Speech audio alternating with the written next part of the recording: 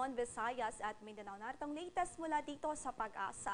Sa kasalukuyan ay habagat pa rin ho ang dominante sa loob nating area of responsibility. At ito po ang nagdudulot ng mga pag-ulan sa malaking bahagi ho ng ating kalupaan. Sa kasalukuyan, makakapal pa rin ang kaulapan na napapansin natin at nakikita po natin sa latest satellite image po natin at capture natin at makakaranas pa rin ng medyo may kalakasang pag-ulan ang malaking bahagi ng Luzon, particularly ho sa Northern Luzon, ang Ilocos Region at maging ang Cordillera Administrative Region, maging ang Central Luzon, kasama na ho dyan ang Zambales, Bataan at Bulacan. Maliban ho dito sa habagat o southwest monsoon na monitor po natin at patuloy po nating binabantayan, si Hana ho ay lumabas na sa ating area of responsibility kaninang madaling araw. Pasado alas 12:30 ng umaga ay lumabas na ho si Hana sa ating Philippine area of responsibility. However, kahit nasa labas na ho siya, meron pa rin po itong kinalaman sa patuloy na pag-iral ng habagat dito sa ating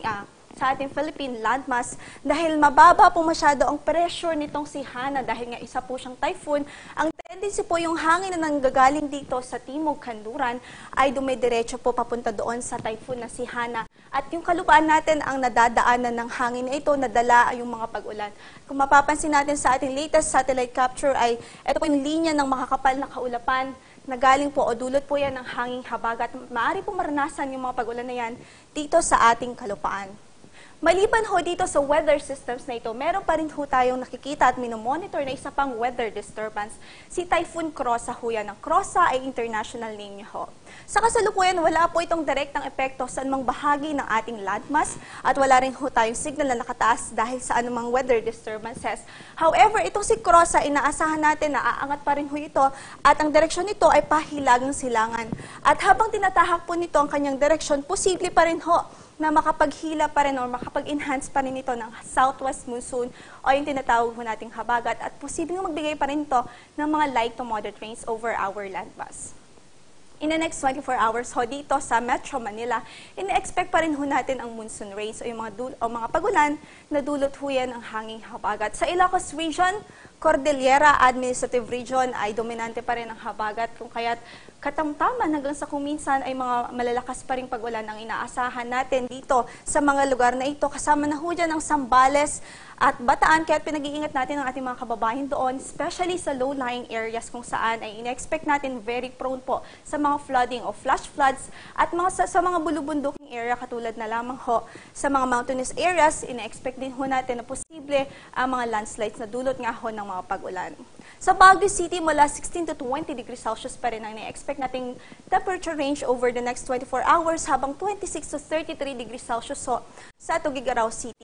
Kasama ho ang Batanes at Babuing Group of Islands sa forecast po natin na maulap in the next 24 hours at may posibilidad ng malalakas na pag-ulan na dulot ho yan ng habagat. Samantala sa Lawag City naman ay 25 to 26 degrees Celsius ho ang inaasahan nating temperature range over the next 24 hours. For Metro Manila, ina-expect po natin ang 26 to 29 degrees Celsius. Medyo mababa po ang ating maximum temperature for today dahil nga sa mga naranasan nating pag-ulan.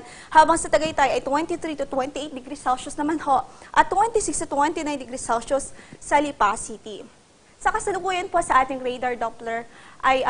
Doppler radar ay wala po tayong nakikitang malakas na pag-ulan, at least in the next 1 hour. Pero asahan po natin that after that, hindi natin nire-rule out ang possibilities ng malalakas na mga pag-ulan na tulot ng thunderstorms. Kaya mag-antabay pa rin ho tayo sa mga thunderstorm advisories na ipapalabas ng Pag-asa sa ating Facebook at Twitter account.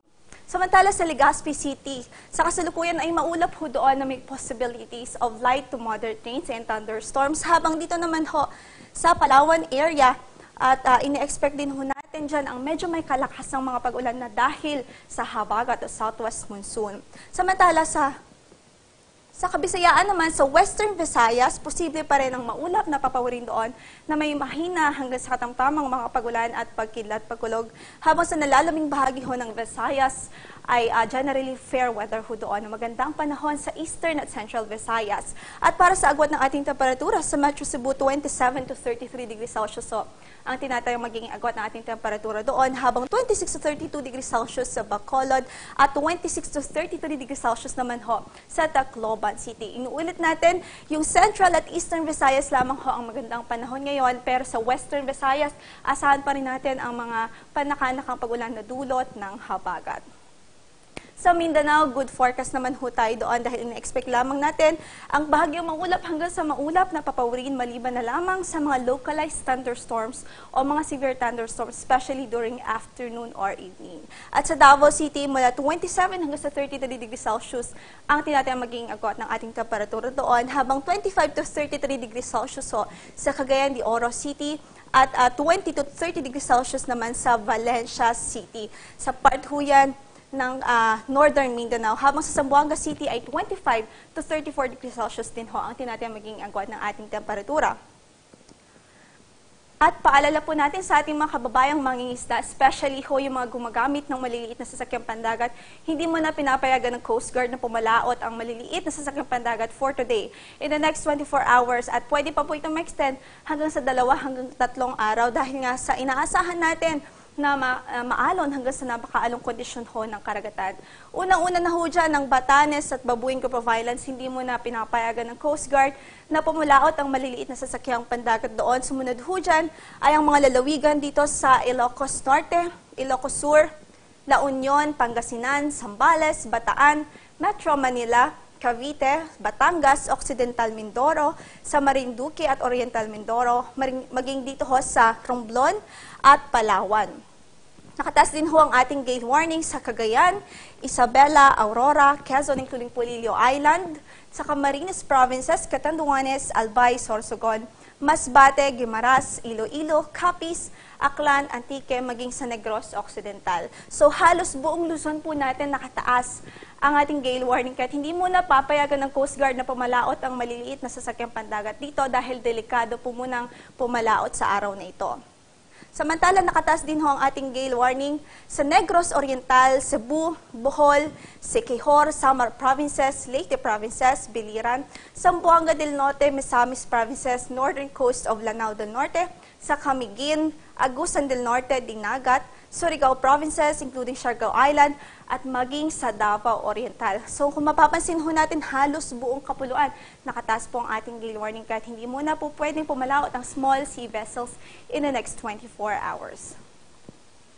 In Metro Manila, over the next 3 days ho yan, simula ng Sunday para sa ating outlook, generally ay makakaramdam na ho tayo ng pag-improve ng weather natin sa Sunday hanggang sa araw ho yan ng Tuesday. Pero may mga possibilities pa rin ho ng light to moderate rains at hindi natin nare-rule out ang mga tsansa ng thunderstorms, mostly in the afternoon or evening. Samantala sa Baguio City naman, hanggang sa Sunday ay may mga pag-ulan pa rin ho tayo doon. So maulap pa rin doon tayo at may mga monsoon rains pa rin tayong inaasahan dahil sa habagat.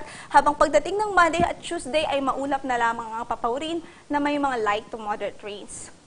Sa Legazpi City naman, in the next 3 days, ina-expect ho natin ang maulap na papawirin. So by Sunday ho yan, ina-expect ho natin doon, partly cloudy to cloudy na lamang ho. So apart from localized thunderstorms, wala tayong inaasahang malawakang pag-ulan. Samantala sa Metro Cebu, sa weekend ay bahagyang maulap hanggang sa maulap ang ating papawirin na may mga tsansa ng thunderstorms, especially in the afternoon or evening. And then pagdating ho ng Monday, improved weather na ho ang inaasahan natin. Generally improved weather over Central Visayas, particularly sa Metro Cebu. And finally ho, sa Davao City, by Sunday hanggang Tuesday ay partly cloudy to cloudy skies na lamang ho tayo o bahagyang maulap hanggang sa maulap na papawirin na may mga likelihood of thunderstorms in the afternoon or evening. At para sa pagtayo ng ating temperatura doon, in the next 3 days, ang ating range ay 26 to 33 degrees Celsius. Ang sunset po natin for today is 6:22 in the afternoon at ang sunrise po natin o sisikat ang araw bukas sa ganap na alas 5:41 ng hapon. Ito po si Loriedin Cruz mula dito sa Pag-asa. Magandang araw ho.